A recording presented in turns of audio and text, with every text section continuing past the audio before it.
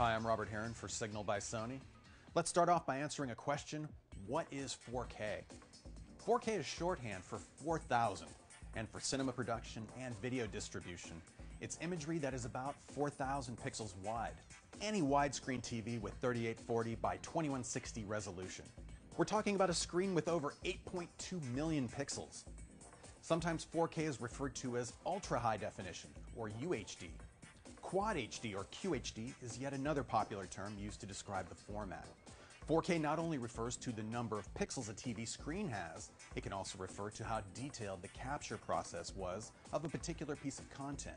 Now, how does 4K compare to today's high-definition TVs and video?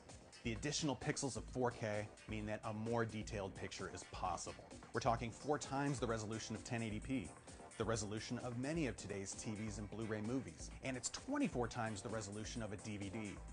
4K technology is also bringing to the table the potential for improved color, an expanded color palette, something that really hasn't changed much in the last 60 years of broadcast television. Now, what's going on with the current state of 4K content? Well, 4K content is coming. Modern motion pictures are now regularly captured at digital resolutions of 4K and greater. There are a few YouTube clips, and the latest PC graphics cards support 4K output at limited refresh rates. New products and services have been announced, including Sony's own 4K media player. Now, should you wait or buy? Well, some of the best HD TVs of 2013 will feature screens with 4K resolution.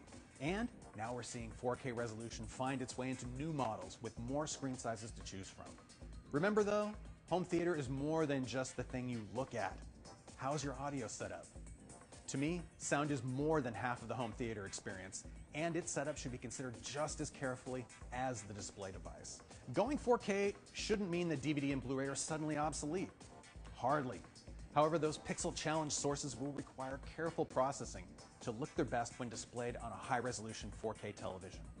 Content and where will we find sources of 4K remain the big question. Streaming options are coming. 4K video delivered via satellite has been demonstrated, but it's really early.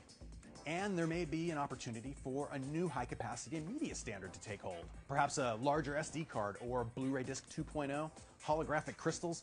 The sky is really the limit, but we do need a bigger bit bucket to store and transport the window-like detail made possible with 4K technology.